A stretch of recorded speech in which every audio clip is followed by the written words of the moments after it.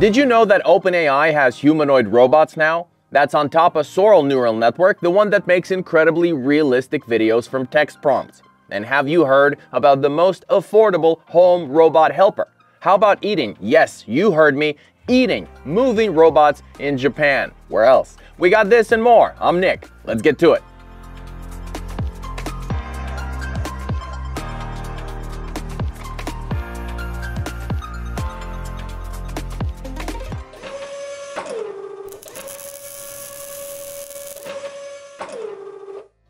But first, previously, we announced a raffle with a grand prize of $50 in the form of a gift card, and we've got a winner. Watch this video to the end to find out if it was you. And stick around for more videos to participate in our next giveaway. Alright, now, let's get it. 1X, funded by OpenAI, released an unexpected video recently. It shows 17 Eve robots performing various tasks that we usually expect from universal humanoid robots in the first phase of implementation. Nick, so what's all the fuss about? Well, according to the developers, the video does not feature teleoperation, that is human control of the robots. It also has no computer graphics, editing, or motion acceleration. In other words, the robots are acting completely autonomously, that is to say, controlled by neural networks.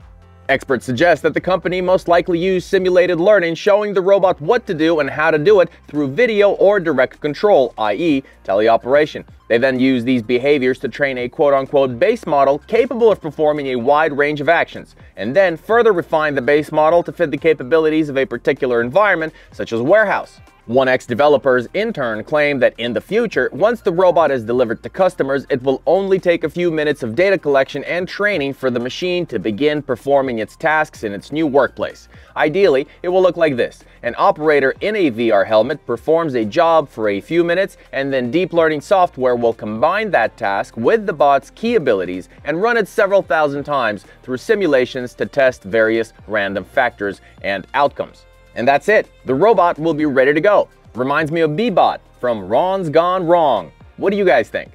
As for the robot's capabilities, Eve should have an advanced brother called Neo in the near future that will have 2 legs and real humanoid arms. The company says it's already full of bipedal robots with 5 toes, but that's not really the important part, is it? It's how to get the robot to quickly learn any new action. And when this problem is solved, adding a couple of limbs is going to be a mere formality. Now, if you haven't heard of 1X before, not to worry, many haven't. What's interesting about it, among other things, is that it raised $25 million from OpenAI. But the PR generated from this round of investment brought 1X another $100 million from other investors all around the world. Like Barbra Streisand effect, but the other way around. Should we call it the 1X effect now?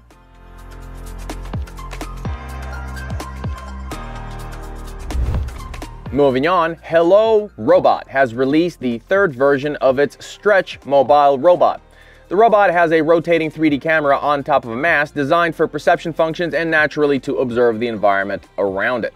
The grip itself, which has always been very simple but functional, has also been updated. Dex-Wrist 3 now promises a more secure grip as well as visual control of the gripper's fingers made possible by the built-in 3D camera, while the gripper can be quickly changed to a specialized end effector.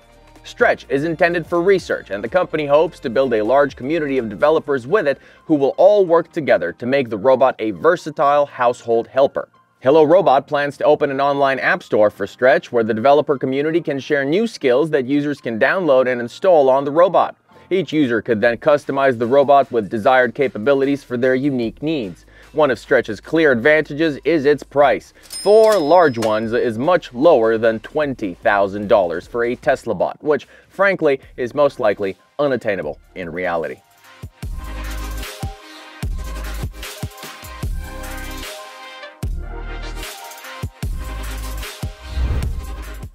Moving on, an unusual experiment was conducted in Japan. Duh, like where else? Researchers were inspired by a trend in Japanese cooking such as odorigui. Translated as dancing eating, odorigui is when people eat seafood that's still moving. I don't know about you, but I like my food still. But what does this have anything to do with robots? Well, scientists decided to test whether the movement of food affects the flavor. To do this, they created a robot, Heri, H-E-R-I, consisting of a jelly-like mass that has air chambers controlled by pneumatics inside. Osaka University students were then asked to eat these robots in one group. The bots did not move, while in the other group, they moved in their mouths. As a result, researchers revealed several interesting things at once. Firstly, the moving actually made taste sensations brighter, and secondly, those students who ate the moving robot felt a sense of guilt, that is, they treated it already as a living creature. Whereas those who ate the stationary Jell-O did not experience such emotions. What do you guys think about this weird gem? Let us know in the comments below.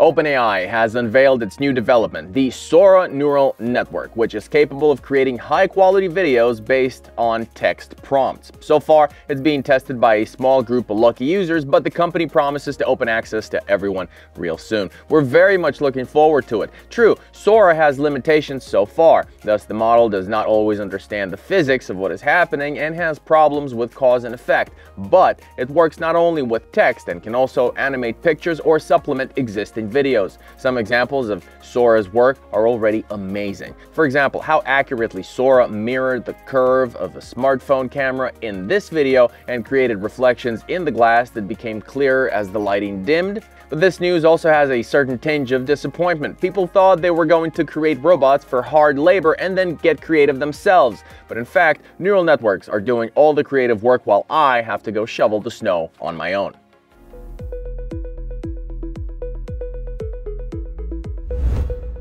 And what about ChatGPT? Well, obviously OpenAI is not going to leave it hanging. It now has graced it with long-term memory, but so far it's in beta testing for a limited number of users.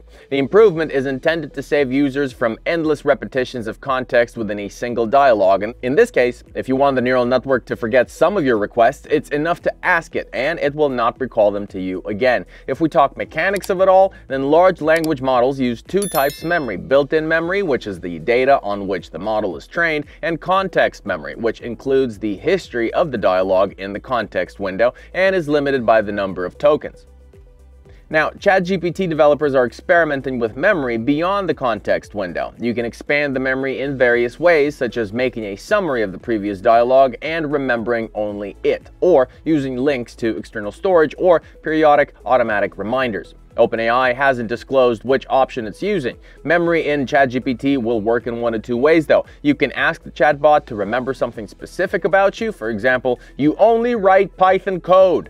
Or ChatGPT can simply try to collect this data over time, storing information about the user as they ask questions and get answers.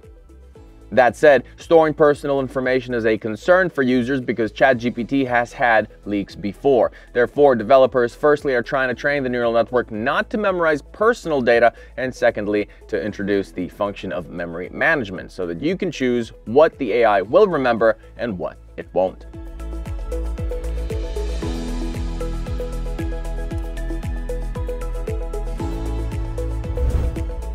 The International Federation of Robotics presented the top 5 global trends in robotics for this year. The IFR also noted that the number of active robots worldwide has reached a new record of 3.9 million units. In terms of trends, the first one is the increasing use of artificial intelligence in robotics and automation. In particular, robot manufacturers have started to develop generative interfaces based on artificial intelligence that allow users to program systems more intuitively using natural language instead of actual code. Experts predict that soon workers will no longer need specialized programming skills to select and adjust robot actions. Another example is the use of predictive AI to analyze robot performance data and even forecast robot maintenance. The second trend is cobots. Rapid advances in sensors, machine vision technology, and intelligent grippers allow robots to respond to changes in the environment in real time and thus work safely alongside humans. Cobots can help with tasks that require heavy lifting, repetitive movements, or working in hazardous environments. Also, cobots have recently been closing the staffing hunger of businesses by taking up welding positions.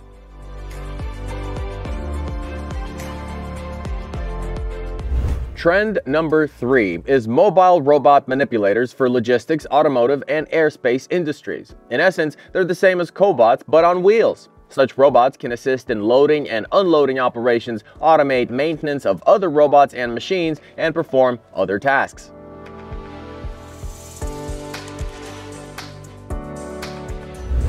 The fourth trend is digital twins for optimized productivity in manufacturing. Because the twin exists solely as a computer model, it can be stress tested and modified without any safety implications, all the while saving money.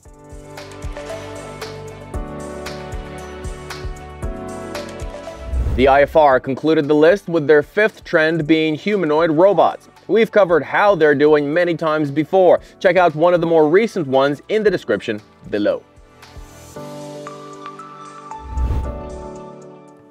We somehow missed it, but PAL Robotics has updated their robot assistant TIAGo. The new TIAGo Pro version has more dexterity and accurate series elastic actuator arms, which are also quite long, and it also has an expressive face for human interaction. The robot is designed to assist medical personnel and is also now equipped with safety brakes in all joints.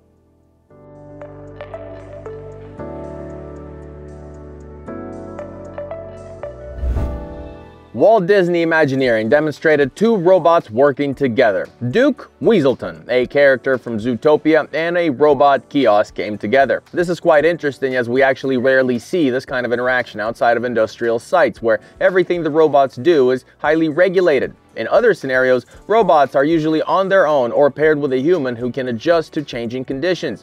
Disney engineers relied on the lightness and strength of the robots and taught them to adapt when there were inaccuracies in each other's movements. A character can lean on a motorized kiosk to create the illusion of pushing it around the stage. The kiosk then uses a winch to lift the character onto a platform where electromagnets help stabilize its legs. The result is a freely moving bipedal robot that moves naturally and doesn't require particularly complex controls of precision construction. It can hop around the kiosk while it ensures the robot gets to the right place without a hitch. Clearly, the system was designed in such a way that the movements of both robots were always coordinated.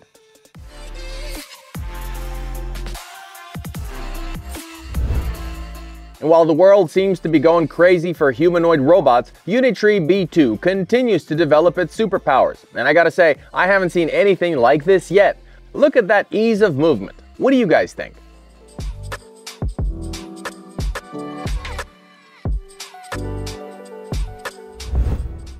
SpaceX has prepared a new version of Starship and delivered it already to the Starbase launch pad. The company said it's ready for a new launch as early as February once it receives regulatory approval. However, the U.S. Federal Aviation Administration is still analyzing Starship's second flight, which ended 8 minutes after launch with the booster and craft exploding.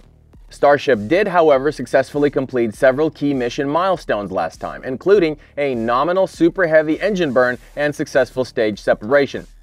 At the same time, for the first time, the stage and the ship separated in hot mode, meaning the ship's engines ignited even before separation. I got my fingers crossed for launch number 3. What do you guys think?